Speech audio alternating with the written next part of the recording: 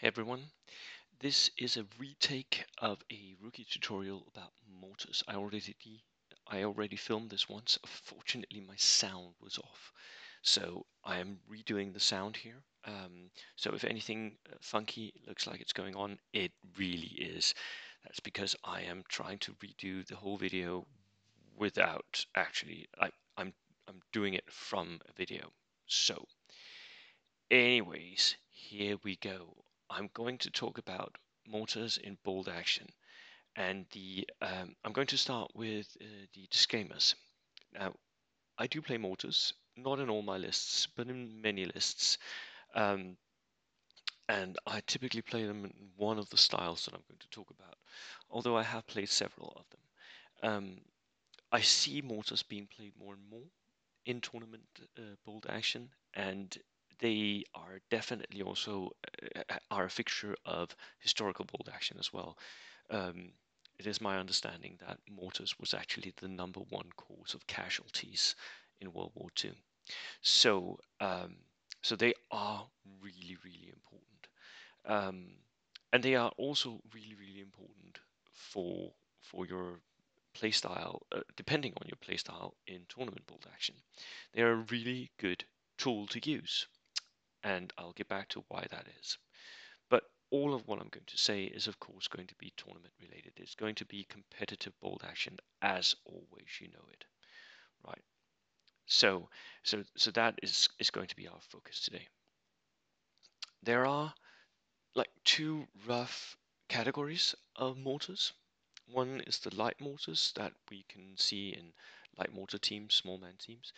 Um, but we also see them embedded in certain types of units, like rifle grenades, BB launchers, or the knee mortars of the Japanese.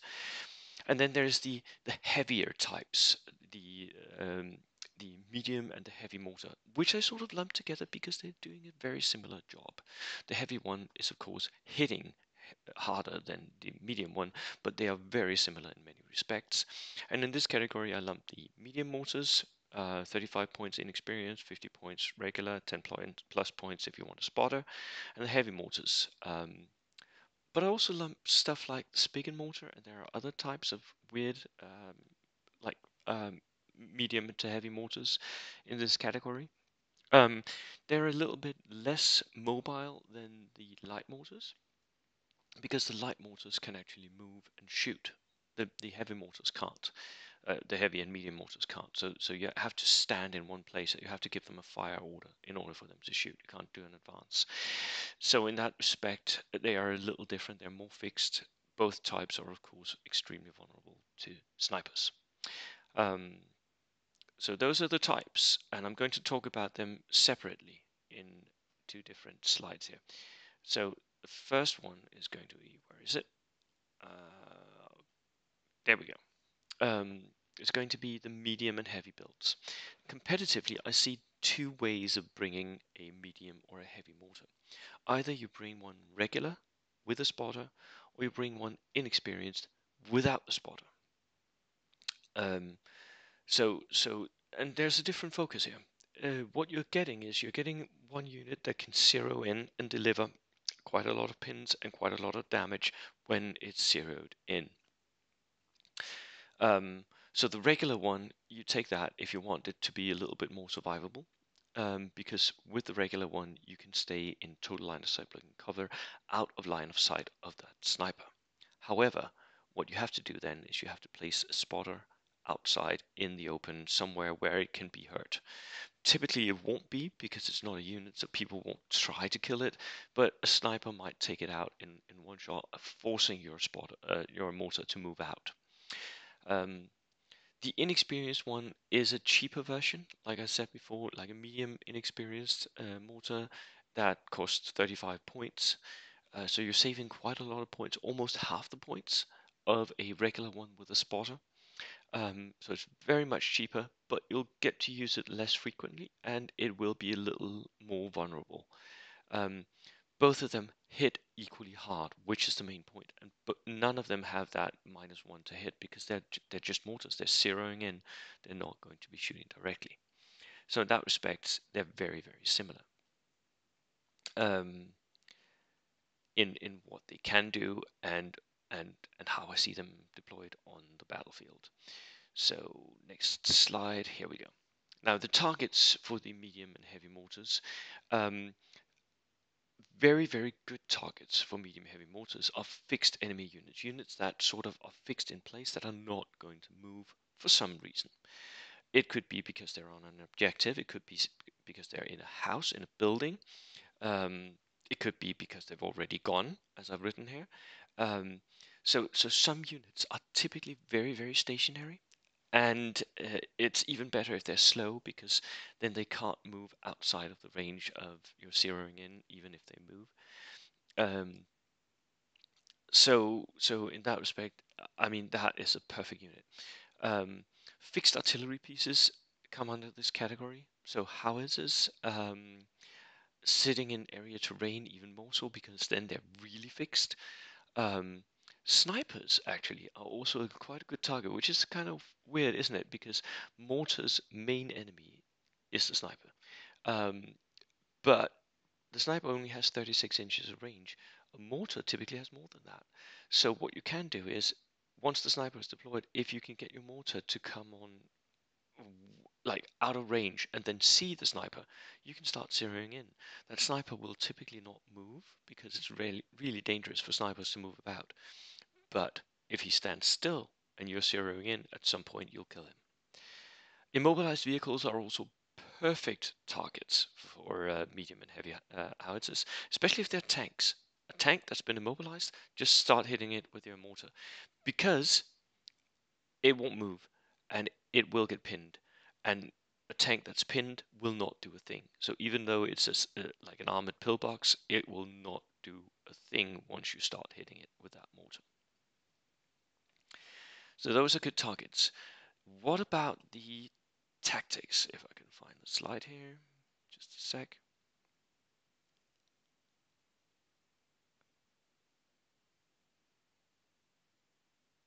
Wow, I have a lot to say about this one.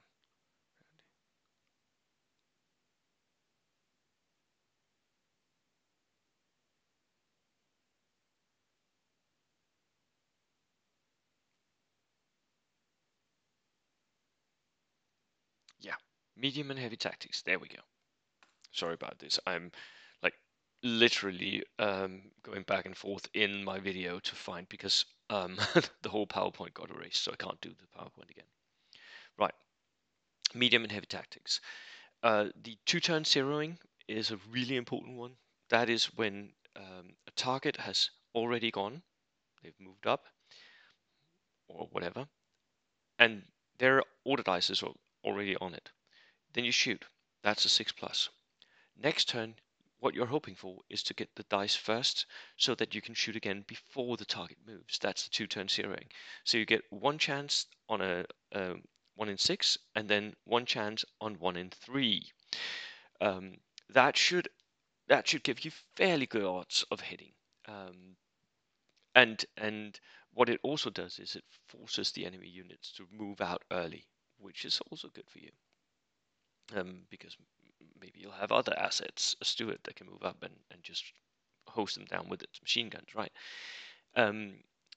So the two-turn zeroing, I see this done again and again and again with medium mortars, heavy mortars, and also actually with light mortars, which can actually go out and find a target. Medium mortars and heavy mortars are actually going to have to sit and wait for something that's in their line of sight to have moved. But light mortars can actually actively go out and find that target. There's also the peeking from cover, 2-to-1 in cover. So medium mortars have 3-man crew, heavy mortars have 4-man crew. And what you need to do is you need to make sure that more than 50% of your crew is in cover. So for a medium mortar, it's 2 of your guys. One of them can peek out, and that's called peeking out, where you place one model, like there's a house, right? You place one model looking out of that house. The rest of them are behind the house. Now you're suddenly in hard cover. You can still shoot because you can see with that one model, and because the mortar is not actively a part of the unit, it's not a model as such, it's just a counter. You don't have to be within a certain amount of distance from that mortar, so you can actually conquer line your guys to make use of the cover in the optimized fashion, and you should. Peeking out, it's good for you. Line of sight block spotting, that's when you have a medium mortar or a heavy mortar with a spotter, and you place your medium or heavy mortar completely in line of sight block. It can't see a thing of the enemy. The enemy can't see it. And you're only using your spotter to shoot. That happens typically if the enemy doesn't have a sniper, or if you're really afraid of that one sniper that it does have, and you want to stay incomplete. You want to stay safe. With that, you can't. For instance, you're playing kill points or whatever. You can't afford to lose the mortar. So you place it behind a line sight blocking piece of terrain, completely behind, not peeking out. You can actually also use your mortars as backline holders. They're not great at this because they have no like direct shooting. But what you can do is, especially in the center of your board, if you're taking the central position, you can deploy your mortar uh, close to objectives or close to zones where you're scoring, and then um, you can actively hold that down, that objective. Um, and you can also, if you're right next to, like if you're playing sectors, you can do the run for advantage. So you place it right next to a neutral zone, and you run in the last turn. You run in and take the points in the neutral zone. So that's running for advantage. Backline holding, running for advantage. Backline holding is when you sit on an objective. Run for advantage is when you run into the neutral zone. Both of them can be done with mortars and should be done with mortars. Your mortars are not just artillery pieces, they are also point scoring, and you should always remember that they have to be. Um, so what about the light ones? The light builds I'm seeing mostly inexperienced small teams. You can sometimes see regular or veteran small teams if people want them to be a little bit more survivable. But if you're taking a light build, it will typically be because you want to save points. As such, you might as well just take the inexperienced dudes. They're still a small team, they can still go down. Most of the time, you'll only be hit on sevens anyway. And if you're shooting, you'll not suffer any ill effects for being inexperienced. So, well, why not? Um, you'll also see light builds where you have mortars embedded in skirmish infantry, especially. Not in assault infantry, not in push infantry, because you're not standing still long enough. But in skirmish infantry, you sometimes can see the units, or in dedicated grenadier units, like multiple embedded mortars in infantry. So the Japanese grenadier units with the knee mortars, for instance, you can see that happening as well, which can be a really good build, by the way, although expensive, of course. So, what are the tactics that you can do here?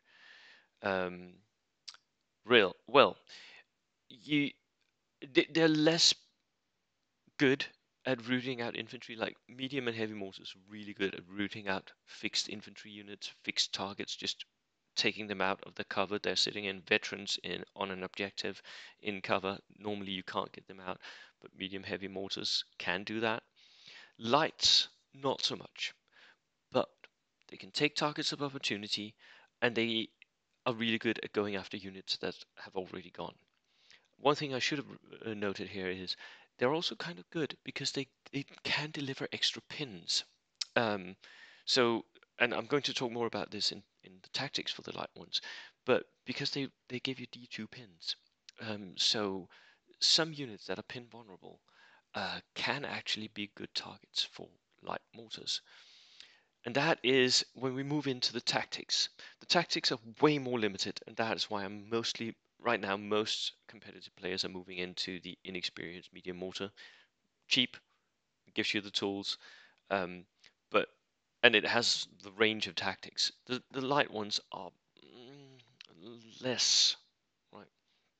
And there's the turn 2 zeroing. Again, first you shoot on a 6, then you shoot on a 5. So that happens again, and you can also do advance and shoot, which is really beneficial. That's an sort of an enhanced turn 2 zeroing, right? Because you advance up where you weren't in any threat, you weren't in any danger. You move up, and you can see that target that's already gone. Um, but look at the picture here of the knee mortar, right? But if you have the Japanese one, you can actually have 3 light mortars in one unit, and if they can either split fire, shooting at each different units, or they can all shoot at the same unit, the same one unit that you want to be absolutely certain that you'll hit and give pins. So, for instance, in one game against a friend of mine, Mark, who's been featured on this channel before, he had brought his knee mortars, he often does, and I had a large unit of SAS, and he shot his grenadiers at that SAS, and unfortunately, I had to go down. So, and he didn't hit the first time, but he's got 3 chances of rolling that 6, and then he gets the first order dice next turn, and he hits with 2 of his mortars. The third one hits on the third turn, but by then I have no way of getting out. I have no way of getting out. I'm getting so many pins each turn, and if I don't go down, I'll at least get 2 hits. It's a bad situation. I lost that whole SAS unit. So with embedded um, light mortars, you can actually uh, like shoot several of them and be very sure of hitting something that can be pin vulnerable. Um, because if the enemy has some sort of like, if they have Banzai, you're not going to stop them by giving them that one pin. They're not going to stop. They're just going to Banzai away, right? But if they're pin vulnerable, yeah, that's a bad situation, and you're very, very likely to actually stop him at that point. Right. So why do you bring a mortar? For me, they're cheaper than the howitzers and do more than half the job that a howitzer does. Right. A howitzer can zero in and it can shoot directly.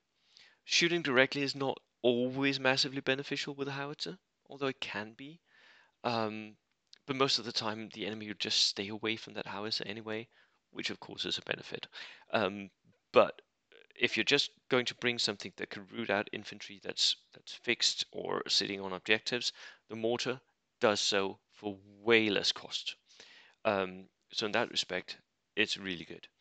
It's also very toolboxy, so that you have like that one HE shot that you can fire off, where some armies doesn't have that much HE, but you want that. So in a good toolbox army, you'll want that capability of HE. Um, I'll just skip one and go back to this gamey one. But you'll also see leaf blower lists where you have your artillery slot, you have your mortar slot, and then you have your tank slot. All of those can be filled with something that can zero in, right? So in a dual platoon, you can actually have 6 different HEs, which is the leaf blower build. That maybe Bulgarians, Romanians, French are really good at that leaf blower build, but other nations can do it as well.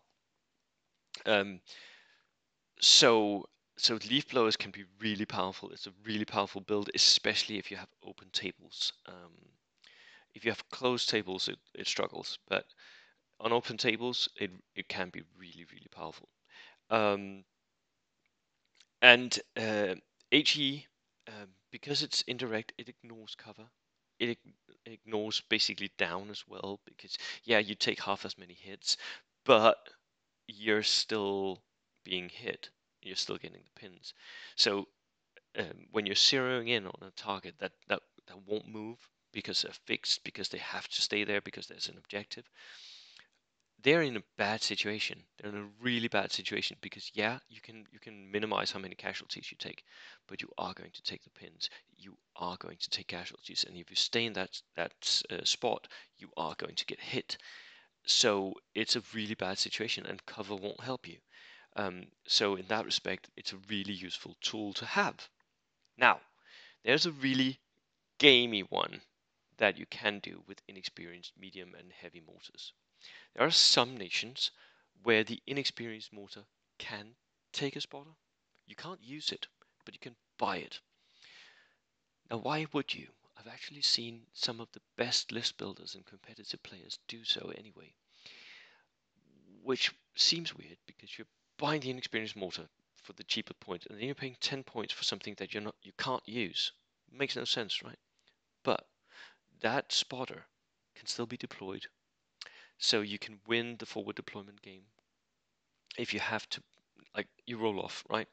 You have to forward deploy first because you win the roll off. So you put out your spotter. Now the enemy has to place his sniper. Ooh. Then you place your sniper outside of line of sight of his sniper because you don't want the sniper duel. Whatever. Right, you can see how that can benefit you. And the spotter is still a model. So I've seen this done at a tournament, and this was against a good player, so it wasn't against the noob who didn't know what was going on. But there was this road going down, and someone hadn't blocked the road. The TO hadn't blocked the road. So the road was dangerous, right? Because the enemy could really drive down it. So this guy, he had brought that spotter for an inexperienced mortar. He placed it on the road, in the center of the board, on the road. Now the enemy couldn't run his trucks down that road because you can't drive through enemy units, right? So he had actually blocked off the road for enemy vehicles.